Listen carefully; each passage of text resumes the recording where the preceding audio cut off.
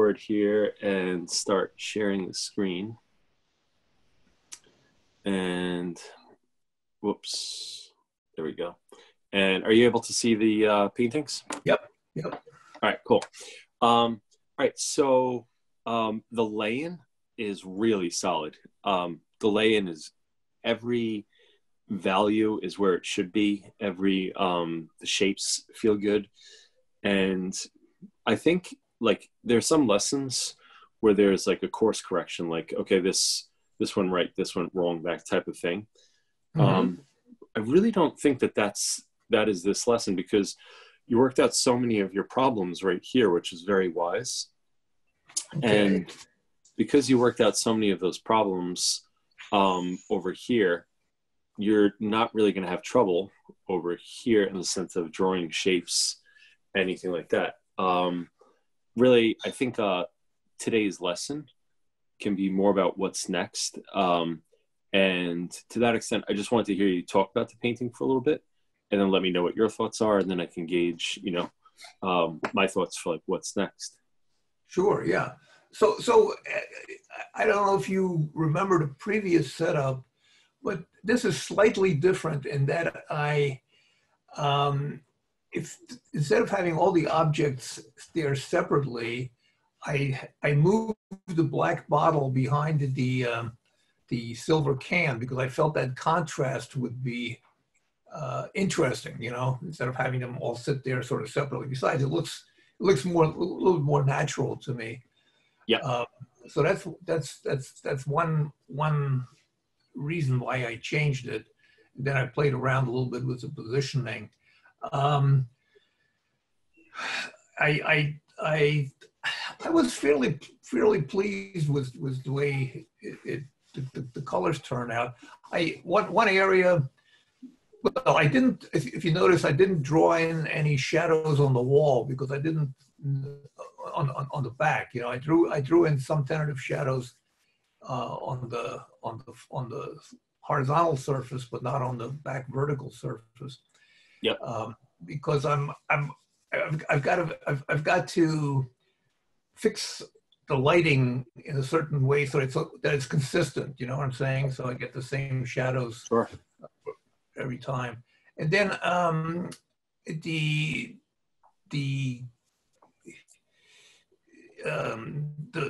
runner on the table and the cloth beneath it. What do you think about that? One thing I wanted to ask you was about the gray, that gray color. I wanted obviously the contrast with the runner. I don't know if that's the best color there. So that was some of it. But I guess my questions definitely are, if you feel that there's no correction needed, is like how to best proceed from here to to get into the more detailed things. So I started watching you. Well, I follow your recommendations about looking again in detail at your first 2 days when you did your still life. Yeah. With the kettle and the milk and so forth. And that definitely helped me to think about what to do here. And I guess my drawing may still have been more elaborate, but that's just I just feel like I want to get the drawing right, because once the paint is down, it's more difficult to change. So my drawing may still be more elaborate than probably you would do, but I think it worked out well. I wasn't afraid to put on, to put in all the colors and the way I saw it without worrying about getting the exact shapes and sticking to the exact boundaries and so forth. So, and the overall, I was pleased. I was kind of worried while I was doing it, but I was pleased with the overall effect. So,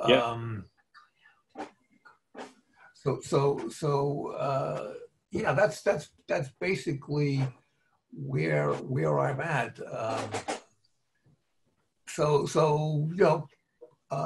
Obviously I didn't put in many of the details like on the box and the label, but this wasn't the stage to do it in, I figured. So, Yep. So, I did have one question before we discussed the painting itself. I noticed that that I had this canvas. I've had it for a while, so it's a pretty good linen canvas. But Yeah, it looks I it. noticed it seemed a little loose to me, and so it did come with these pegs that you can put, these little wedges you can put between the Perfect. corners to tighten it. And I did that, and it definitely tightened up. But most of my painting has been on like linen board. This one is obviously an actual canvas. Yep. So how tight does the canvas have to be? There's still like in the center. I mean, it's an 18 by 24-inch canvas. The center still has a fair amount of give in it. And the reason I bring that up is because I notice if I draw like a straight line and stuff, I have to be careful. Otherwise, the deflection of the canvas will Sure. kind of screw Yeah. up that line. Sure. Well, okay. So starting there and working backwards, it looks like a beautiful linen canvas. I was actually struck by it. Like I was like, oh, that looks like nice linen. So you have a nice surface to work on. That's really great because we're going to be able to pull a lot out of that.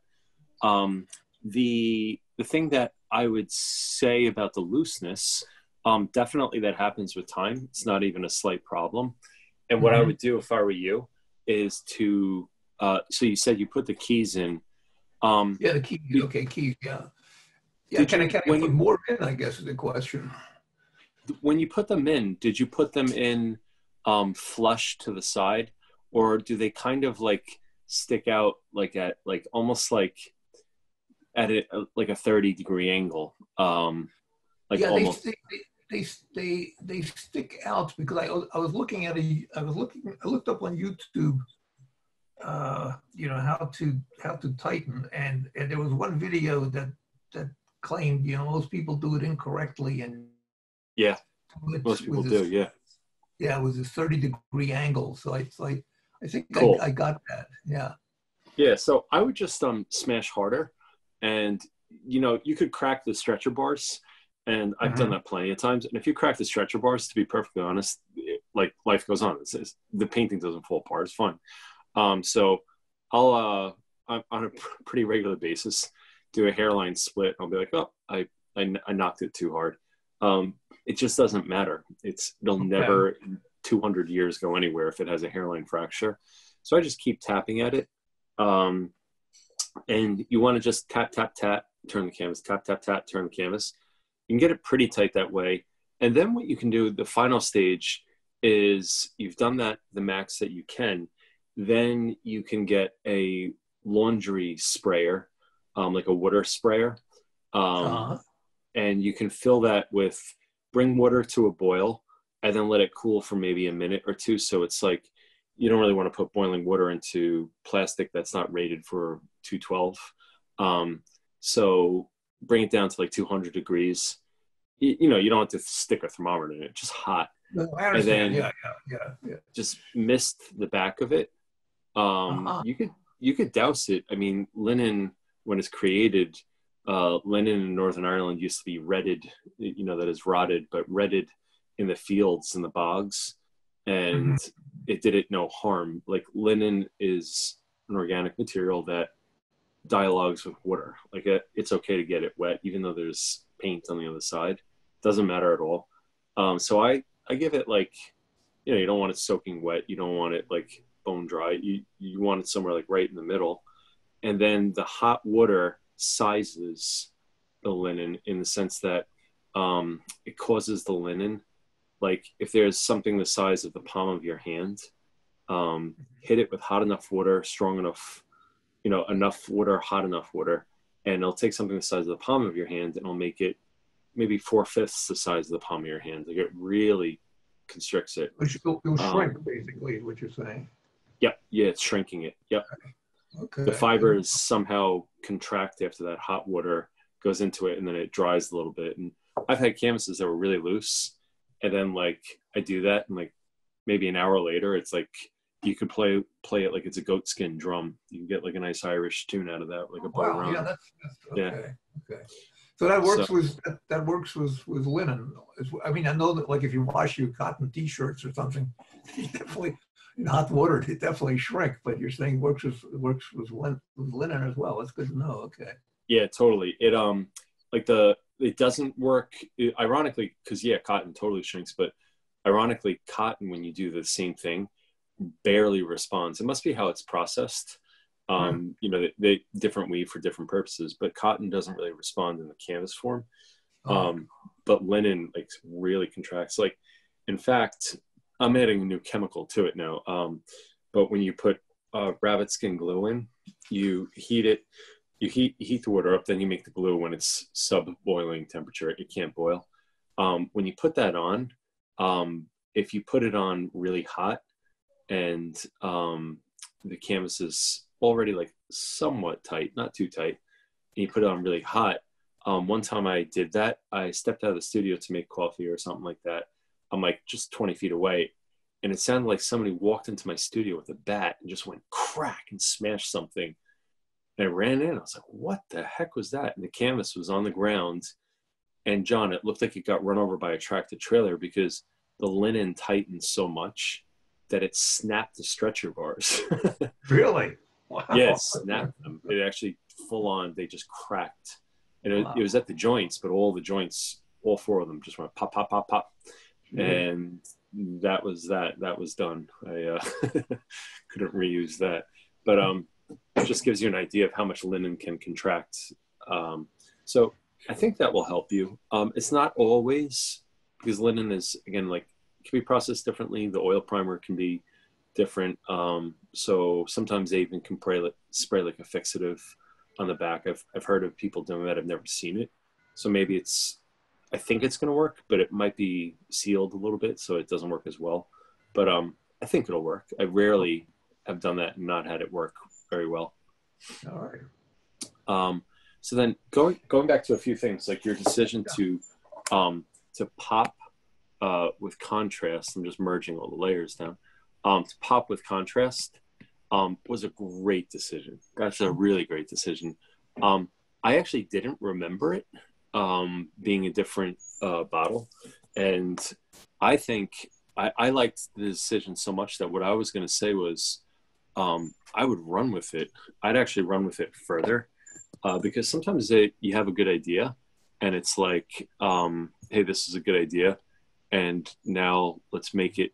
Let's embrace it even more. So, So make I the bottle a little wider, huh? yeah, like there's a specific brand of wine. I think it's called Turley, Turley. I'm not saying going out to get it, but a friend of mine who's an art collector, he used to drink Turley, and he'd give me his empty bottles for the studio um, because they were shaped like this, and they just had this Okay. nice kind Okay. of like bell-like shape to them. Yeah. It was Yeah. Yeah. Yeah. somewhat unique. I mean, I've seen other bottles like it, but Yes. I that have also. Yeah. yeah, and it's like that overlaps that area even more because you hit on a great idea. And Mhm. then what I would probably do is why not? I would go even a little bit wider with this guy, give him like a little bit more because like I actually think it does have a bit more girth to it. Okay. Um, and when I paint, I am doing this constantly where I give things more heft if they need it. And sometimes, not always, but sometimes um, I can find it in nature, um, in that like like the thing actually is that way. But then other times I'm just telling a flat out lie, like, Yeah. and it when I first started to do that in paint, I almost felt like I was going to get caught by like the painting police. Like I was breaking like some law, and then like you go along, and you just realize all these artists, they were drawing upon what they saw, but they weren't enslaved to it. Like it goes back to that whole idea of like we're composers, we're not documentarians. Hmm. And if you're a documentarian and you go in, let's say like something silly like right now, okay, you're a documentarian and you're somehow chronicling the war in South Sudan, and you go in and you insert yourself into it because you have your agenda, and you make it as if there was no war. It was just totally falsified. we would say that's bad. You know what I mean? Like, you're in trouble.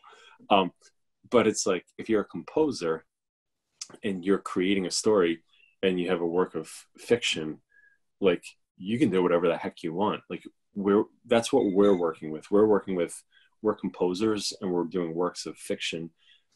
But if they go so far into the fiction, they become fantasy. And to be perfectly honest, I don't teach fantasy, not because I hate it. It's just not in my blood. It's not really what I do. But you're not doing fantasy here either. One of my students right now is doing fantasy. She's actually doing a surrealist painting with me. Oh, really? Interesting. Yeah. And she's doing a fantastic job. It's super, super fun. But it's so false that it's in the realm of the surreal. It's a surrealist painting, and it's really cool. So you're not doing like a Dali type of painting, or it's kind of like kind of like Dali. Yeah, definitely. She's drawing from like surrealist influences with contemporary Spanish painters. Contemporary meaning like 80s, 90s, that crowd. I wasn't even aware of this group of painters, and she pulls up these awesome images, and she's doing a fun painting. So again, like, that's composing and stretching it so far that it's a new genre. But it's like, the reason why I'm dwelling on this so much is because it was a big sticking point for me in my own work, where I felt for a long time like enslaved to capture like absolute fidelity to the thing that I was painting. The real thing. Yeah. I can see where definitely some changes. I mean, after all, a photograph is the most real thing. So if that's the only thing you're going to do, then why? Exactly. So, and as a matter of fact, I'm looking now at what you just did was that more bell-shaped bottle, and I like it. I mean, looking at the actual photograph of the setup, and what you just did to the to my lay-in, I like, I can tell right away I like the shape of better with that bell shape than with the actual bottle. So that's great. Yeah, cool. I mean, I'm looking at it, and I I don't mind saying, like, I like it better too. And I'm always I was joking around with Tony Ann. We had a really fun text volley back and forth like maybe a month ago, but she was setting up her still life and she was having a hard time. And I said, okay, Tony Ann, I'm going to, I'm going to pull up the text because it's hilarious. It's actually like a really funny back and forth. And when I spoke to her in person after the text, the two of us were laughing like really hard. So here's what I wrote. Here's what I wrote to her when she was trying to figure out how pieces dialogue with each other. It's just pulling up. The internet is just slow this morning. It's just so slow. It's weird. Yeah, that's what it seemed like to me too when I was trying to connect to you to our meeting. Yeah, it's been bizarre. Like, it's been all morning for me. I was trying to get work done earlier. Okay, so here it is. So here's what I wrote to Tony Ann. Bear with my flights of lighthearted poetic metaphor for a moment. Imagine still life objects in a still life as being people in an elevator. Generally speaking, we all give each other a bit of space, but a husband and wife will stand a little closer. A very old woman will have a young attendant clutching her arm in support. Nobody goes near the scary guy. Cute girl on the phone is blissfully alone in the corner texting her boyfriend. Still life objects are the same. Glass milk, like a glass milk jar, and paper bag flour have been married for years and they comfortably stand nearby each other. But glass milk will never go near the scary cast iron guy.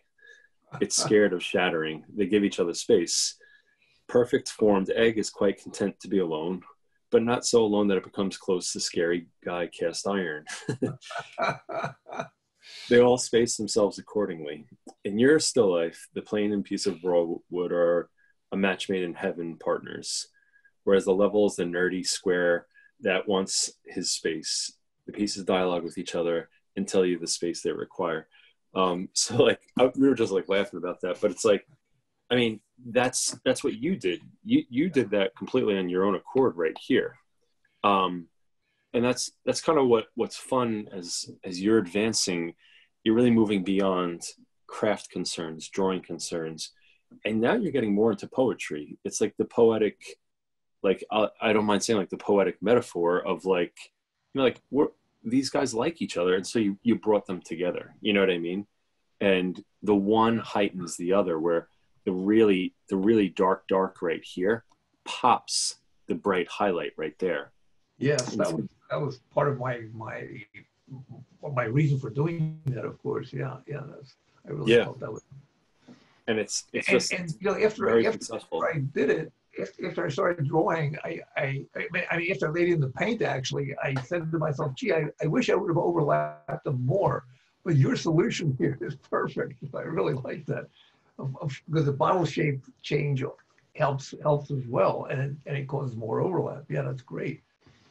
Yeah, and it's like it's when I can tell you the first painting I did that on. You know the painting of the violin and the well, you know what? Let me pull up the painting. We've looked at this before, but I just want to show you.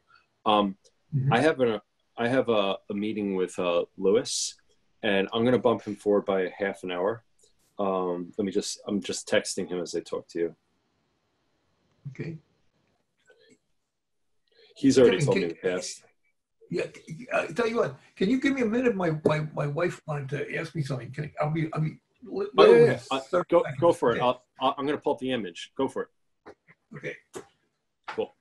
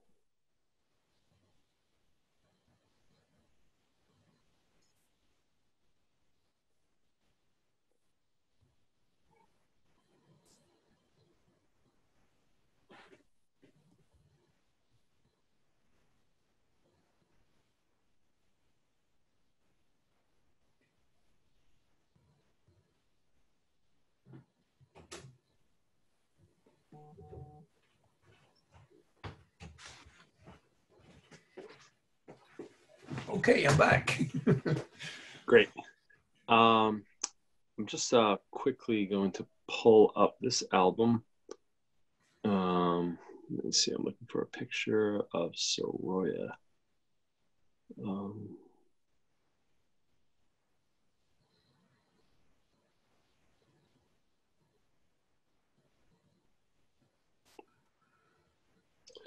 so here it is. So let me just expand the canvas a little bit.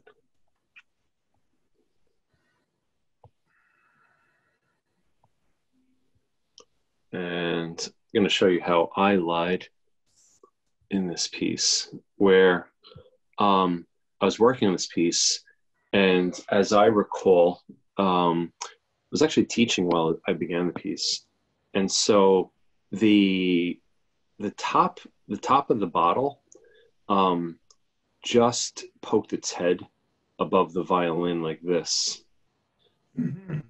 like I mean just barely. So it was like I see. I see. it was, Yeah. it was like that, and maybe even if I remember correctly, it was like that. And so um, I'm looking at it. I'm like, well, that's the height of the wine bottle, and I was taught to, you know, fidelity to nature, like you know, observe nature. And I was really having this like crisis moment, as nerdy painters will occasionally have, where it's like you think the world is coming to an end because you have to um, adjust something you've been taught. So like, that's how it looked. And that's awful. That looks like in a family photo when you put the short person behind the tall people, like and they're on tippy toes trying to look over, like it's terrible. You know what I mean? Yep. And it wrecks it. So the other thing, there was a lot of other things going on. This sheet of music and this sheet of music, that sheet of music was just as tall as this one. So it's like the piece is just getting wrecked right now. The wine glass, I remember this vividly. The wine glass was this tall, and it like hit that much higher like that. The table, as I recall, was like maybe that wide. There's just so many things that were just not working. And I was like, what do I do? Like, I have to go find the right objects. And then I was just like, I'm just going to take license everywhere. And so I put that wine jar on a piece of, some like kind of book down here. Mm-hmm. When I popped it up to the height I wanted to see it, I never got a smaller piece of paper. I just eyeballed it the size I wanted to see it. I cut this guy shorter, like everything I wanted to do, I did it. And the string was never popped like this. I just imagined it like that. And it was really, it was freeing. And I've never gone back ever since as a painter to being enslaved to the thing. But it kind of had to be that way, because when we first start to learn, if we take too much license, we're in danger of becoming like mannered painters that really just paint what we know and what we think, rather than learning from nature. So it kind of has to go that way. It's almost like a rite of passage thing. And so I really like that change. A few other thoughts that I have. Oh, you were talking about a very fine drawing, and the having a highly detailed drawing. And I almost felt like you were like maybe cheating or being like slavish. But if I've ever given that impression, I apologize, because this is my hero right here. This is Sorolla painting his wife Clotilde. That is charcoal. And okay. That is, if you've ever in your whole entire life seen a highly finished work. Yeah. I mean, that is highly, highly rendered. And so we can feel ourselves. I mean, if Sorolla is doing that, then you're good to go. Okay. You can put in as highly finished a charcoal drawing as you want to, Good. Yeah, I won't worry about that anymore. Cool. Yeah. So like next work that you jump into, work out all the problems on earth you want to in a drawing, transpose them onto the canvas. But the thing I'd also say about Sorolla is, yes, like he had a solid drawing to work into, but he also delighted in the paint and he enjoyed the flow of light over the surface. And you know what I'm saying? Like he wasn't ever enslaved to the drawing in the sense of he stopped exploring the phenomenon of light or of color, but rather it was the template onto which he worked. So that's what I would encourage you to do, is go ahead and do like really highly finished drawings and whatever is comfortable for you. Because Charles Cecil, when he taught, he had me do a highly finished portrait drawing, transpose it to canvas, and then work into that drawing. Mm-hmm. So you should feel the freedom of doing that. So I like the 1, 2, 3 of the height differences that you have right here. So it goes 1, 2, 3. Yeah. It's kind of like do, re, mi. So that works well. And then what I would say now, going back to that whole idea of the objects talking to each other, you know what I'll do? I'll do this in a loud color so that you can see, whoops, with that loud color back, so that you can see the shape of this bottle, really contrasting it with the shape of, and I know that you would do this. Again, this isn't a correction, but I'm just saying when you do it, really pronounce the shape difference between the wine bottle and the olive oil bottle, Yes, yes. and I see what you're saying. Yeah. like really go to town on that difference. Like I exaggerate differences in my work, and even like the cap at the top, maybe this could come a little bit wider, and the cap at the top even has like, it almost feels like a silly, like you ever see those bowler hats that the English wore? Not silly, but like there's like a little bit of a whimsical like line to it, Hmm. to our to our eyes, but it has like that little like flare, like you know what I mean, like right down here where the Okay. brim of the hat, like, I and see. so Yeah, yeah. um so that's my other thought. um as far I had a thought about the the the color of, I'm sorry, the values of, let me move all the images over to give myself a little bit of room right here. Okay, that's good. um so the values of the box, so the box is a Hmm. cube, and so we know that's a cube. And one of the things that Robert Beverly Hale talks about in, I believe it's the first chapter of his Drawing Lessons from the Great Masters, is he talks about the importance of establishing value 1, 2, and 3, where if light is coming and hitting the surfaces, so it doesn't really matter, is it coming from this angle or is it a little bit more this angle, or you know what I mean? It doesn't really matter to me. You're right. But like we have to call it, the one thing that we can't do is if it hits at a 45 perfectly, then if it's hitting here at a 45, then this value and this value are going to be exactly the same. Hmm. So what Hale teaches us, he says, give it like, so let's say the light's coming from here, which I feel like your piece is. Right. Um, so then this one's going to be very light. This one's going to be a little bit darker. And then this one's going to be super dark. Yeah. Yeah. Relatively speaking, you know, you could Right. you could play with that. I don't mean midnight black. No, no, I um, understand. Yeah. so Yeah. look at how dimensional my little schematic there looks. Yep. Now let's jump back to your box. I think that I would go a whole lot brighter right here, and Uh-huh. then a little bit brighter right here, Okay. Yeah. just a little bit. You know, allow for the shadow back there, but like something like that. Um, and then over here, I would go like really like much darker, like, and keep the color. Don't go with the color I just did, but you know, you Yeah. can go I with a nice understand. royal blue. And look at the dimension you just achieved. Yes. Um, Yes. if without, that's why like I always, you know, try to say to students where right now classical realism, when it's done wrong, which anything can be done wrong, one of the things it's suffering from is that people try to work their way out of like a flat painting or an uninteresting painting by rendering like lots of detail. But Mm. more important than that is understanding. And Okay.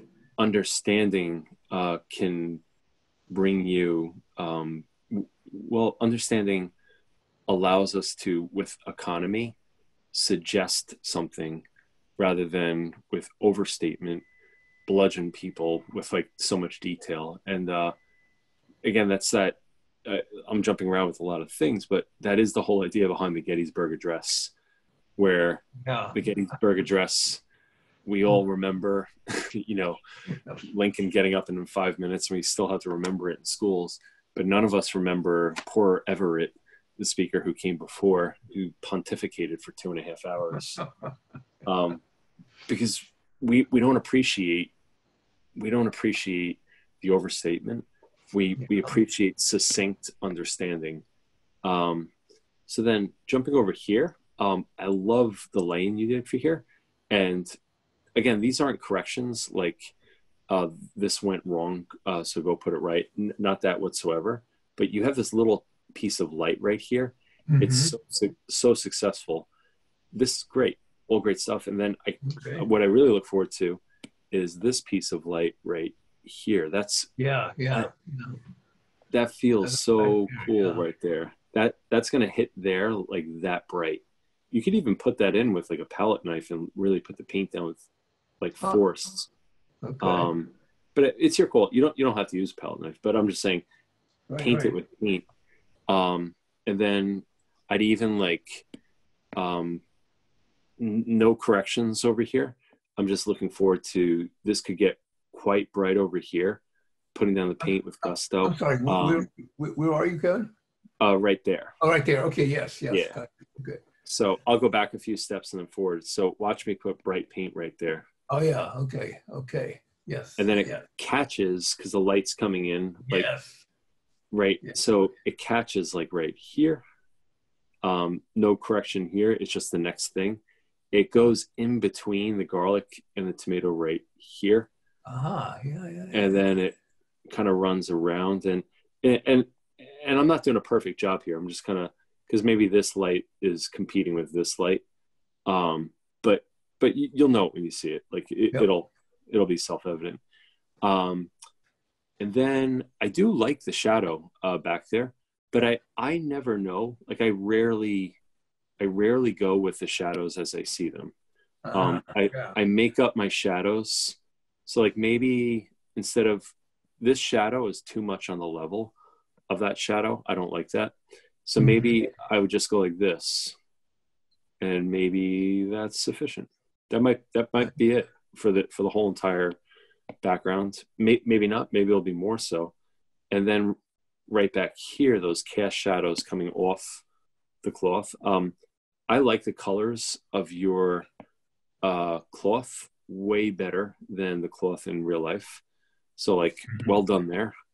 And all I would say is as you put the shadows in, where there are deep gradients, like or where there are gradients that go deeper and darker, like such as down here, Box. Yeah. um, yeah, to pull that out, Mhm. and then use the light trim, so that you can save the box from disappearing into shadow right there. You know what I mean? Like, and I'm drawing it too big because the trim is really tiny right over here. No, I understand. Um, Yeah. That makes sense. Yeah. Yeah.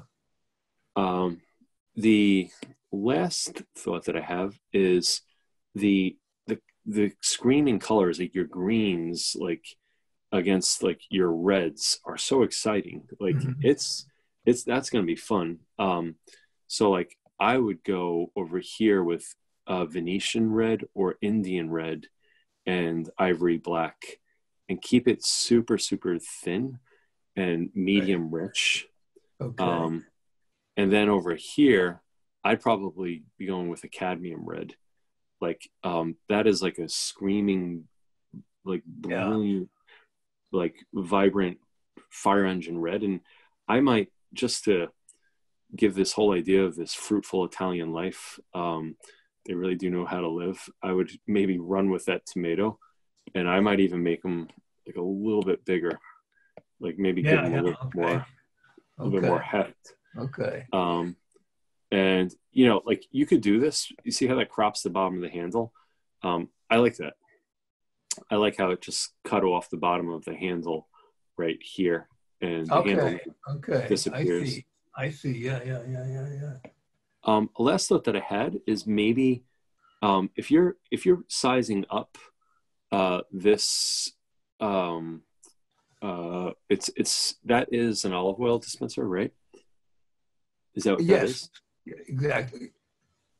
If you're sizing like we're talking about sizing it up, so if Hmm. you're doing that, I probably would be give a little bit more negative space to the handle and let it disappear even more behind the tomato. I see. So like I'd go like I don't know, I'm just trying to like pull, and maybe I wouldn't have the shadow, this shadow. Maybe I wouldn't let it go behind the handle yet because I want to carve out the back of the olive oil dispenser, and then um, maybe let it have a gradient down here where it gets a little bit darker, like that. And then you could go like this, which is going to be fun. You could pop in this really brilliant highlight right there. That's going to look cool against the highlight right here on the tomato. And I'm being You ridiculously sharp. Okay, you're on the handle there, right? The highlight on the handle is what you're talking about. Yep, Yes. these Yep. highlights right Yep. here. Yep. Gotcha. Yep.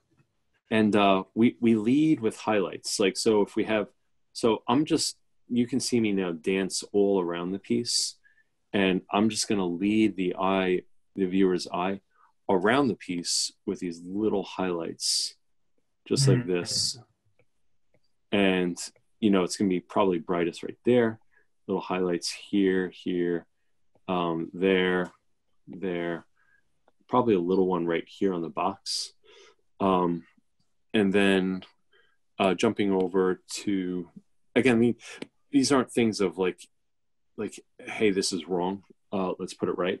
This is more so like, here's the next step. Like, so I know I keep repeating that, but I do think it's important.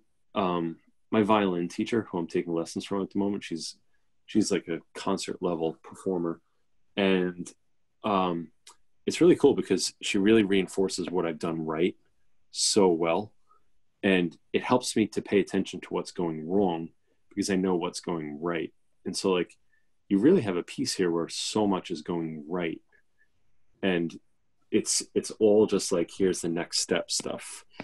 Yeah, that's great. Okay.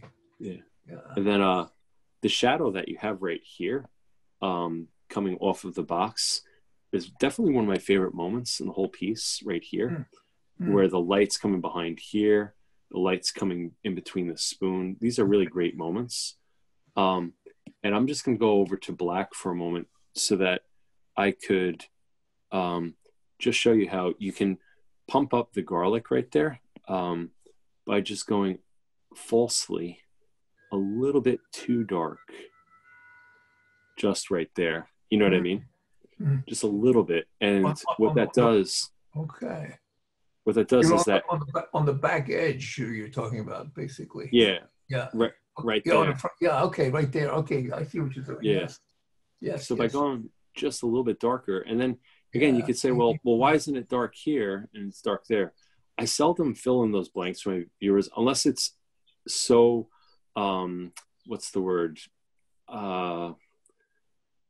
Unless it's so obvious that that it would be disturbing if you didn't do it. Yeah. Yeah. I see. Yeah.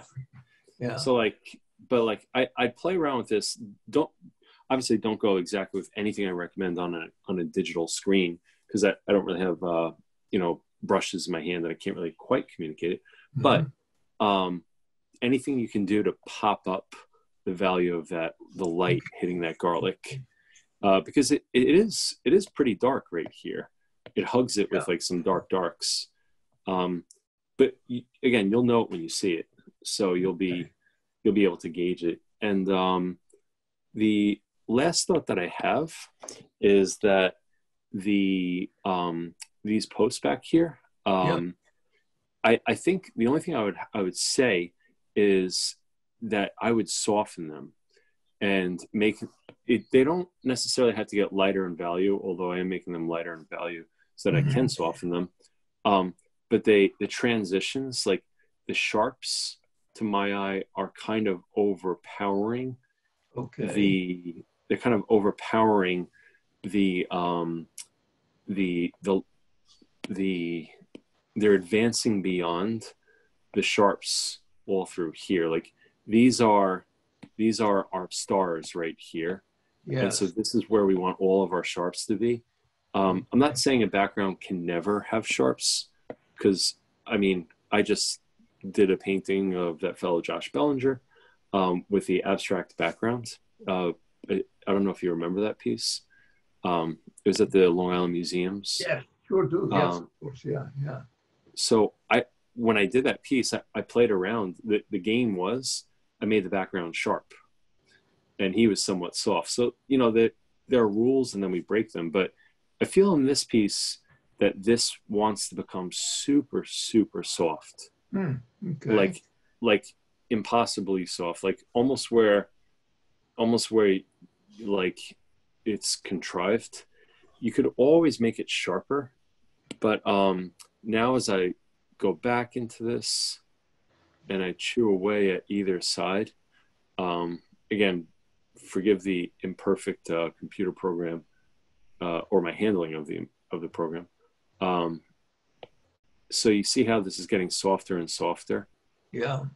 and it's there, but it's not advancing. And so it's there, but it's like somewhat Yeah. retreating. Yeah. Okay. Okay. Um, And and then I do that with the paint by basically um, just I guess making it lighter and yeah, yeah. it's kind of like the way that I get that, like let's say there's already paint down. So you know what, I'll just draw from the colors that are there.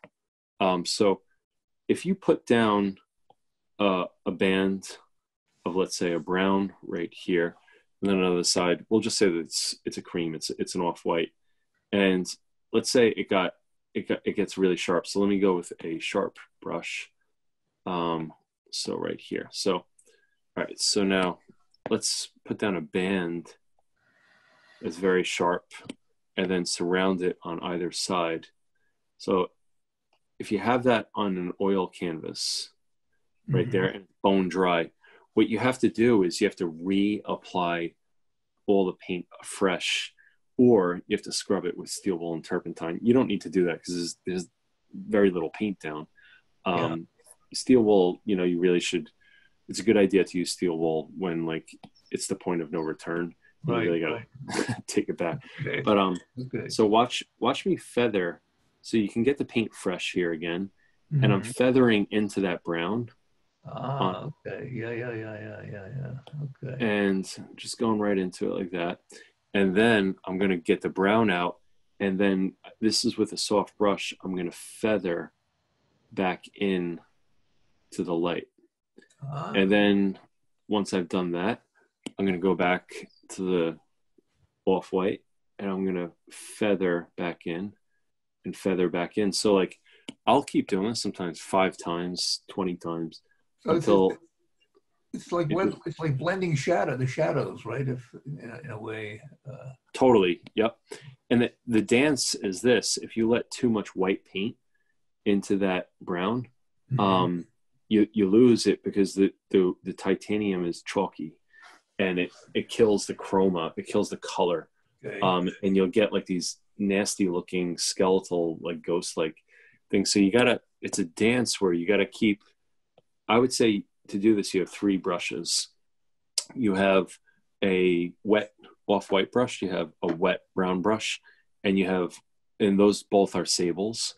And then you have one other sable that's probably bigger than the other 2, Mm. and it's bone dry. And Mm. you apply the paint with the wet ones. You can go back and forth and dance, but you want to make sure you don't get too much white into that brown. And this Okay. goes with any colors, obviously. But then you get the bone dry brush and you very carefully feather, and you keep wiping it off with the paper towel, so that as you feather it, the color of the white doesn't get into the brown, so that you're keeping your pigment really, really, or the brown really clean. There's definitely going to be overlap, but you just got to control it, you know? Yep. Yep. So, yeah, that's actually, you're on a fantastic path here. Like, Thanks, Kevin. Yeah, I'm gonna replay this video several times because there's a lot of information you've given me that I've got to process. By the way, one last yeah, question. What's that gray? That gray I have in the front there. uh, Is that for the time being? Should I just leave that, or do you feel that color's okay, or I what do you like it think? better than the photo. That I like, photo, yeah, because there wasn't enough contrast. So yeah.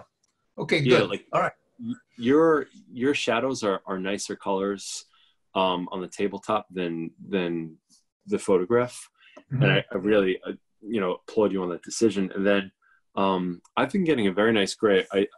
I learned so much from Mark D'Alessio, where his plein air palette, I've been importing it into my work that I'm doing, really, like especially the portrait of my son Liam, where when I needed to get a gray, I didn't mix black and white.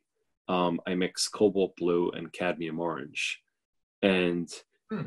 depending on how much you put in, so if you just put straight cobalt with straight cadmium orange, you could skew it way more towards like a blue gray, or way more towards like this like hot gray, and then you add white, just a touch of white into it, and it chills it out, like it takes out the chroma.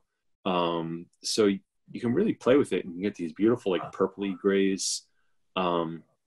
So I've been having a lot of fun with that, and it's really changed my like that right there. That gray is just, you know, like let's call it gray. That's pretty bland and boring. Pretty blah, but, yeah.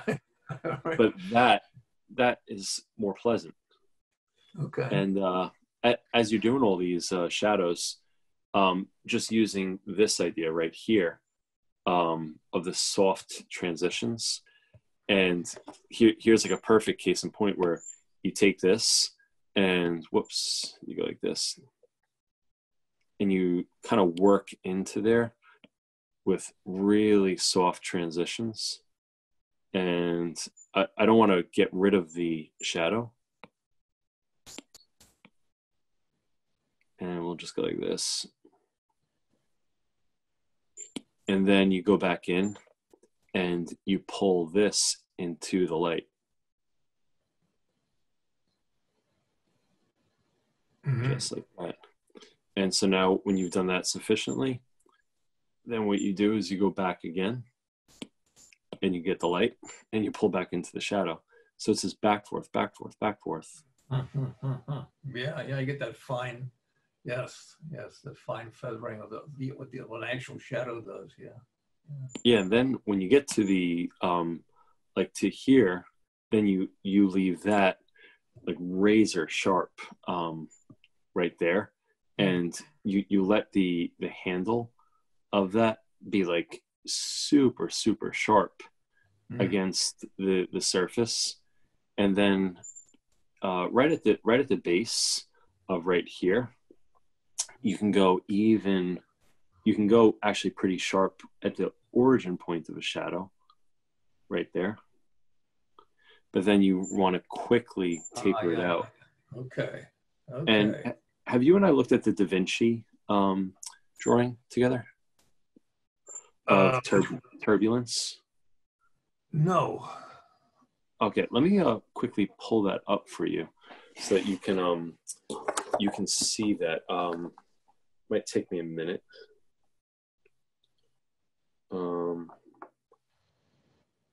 Yeah, it's going to take me a minute. I'm just going to scroll through some of my images. I'm on my phone here. And it's interesting because Da Vinci's drawing of water is a great reference point when if water is traveling in waves, light travels in waves, and if water hits what we'll call an impediment, an obstruction, and it forms. We talked about this. Yeah. Okay. Yeah, I remember we talked about it, but we didn't actually look at it. Yeah. Wow. So this is a great drawing, and I use it like personally. Like I use it for light. I don't even know if Da Vinci intended it for light, but you know what I'll do? I'm gonna make this. I'm gonna make this bigger. I'm gonna just overrun. Where do I want to put this guy? You know, I'll put it here for the time being. Then I'll see if I can. So the way that light, you see the way that the water is striking the obstruction with the greatest force, right here. So it comes in with the greatest force, and then as it tries to like pass around it, where it can't reach is where the little eddies are formed. And then further beyond with the study of turbulence, there is a rejoining, and the negative displacement right here is far less severe until you'd go further downstream and not really even be able to trace it. So this little rip curl right here to a painter is kind of like a highlight. That's where the highlight would be, because the light is striking with the greatest force. So let's again think of your spoon sitting there. So the light is hitting the spoon. That's the obstruction. where the light cannot reach is the shadow. So like it seems so obvious that it's like, well, why are we talking about it? It's so obvious. But like I do think as painters it's really beneficial for us to dwell on the fact that like, okay, where shadows are the strongest is simply where light can't reach, and it'll also be the sharpest because the distinction is greatest right there. But then it quickly peters off and the light is able to rejoin once it goes around like that. You know what I mean? Like, yep. And then by here, it's really diffuse. So that's why shadows are sharpest at the base. Yes. And darkest. I'm overstating that shadow. It's way too dark. But I see what you. I absolutely see where you're coming from. Yeah, that makes a lot. Yeah. And so, yeah, I guess for the JPEG image I'm going to send you, you don't need an image of your own work necessarily. So maybe I'll do this. This is even better yet. I will put that image. You don't need that. The drawing. Yeah, it's great. Yep. Yeah. And yeah, you don't need that. So cool. Well, sorry, I hope I'm not being rude. I have to jump over to Lewis right now. Sure, of course. Yeah. No, thanks, Kevin. And I'll see you in we'll do it again in 2 weeks, right?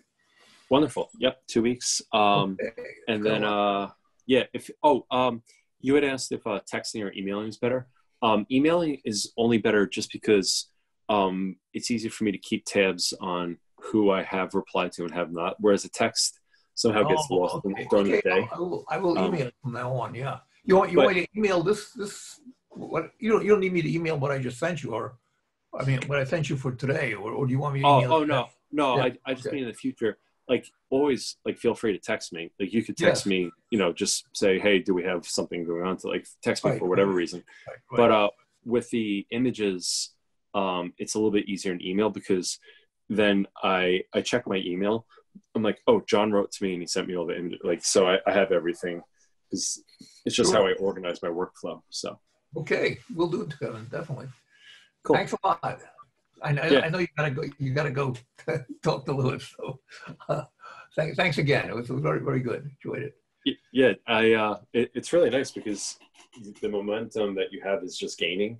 And today was fun. Today was a day where you're starting to dance. You know what I mean? You're not thinking left foot, right foot. Do I do this? Do I do that? You're starting to feel the melody. You're like, it's cool. It's really cool. Okay, great. Cool, all right, John. Kevin. All right, so I'll send this off to you. Bye. All right, thanks. Yeah.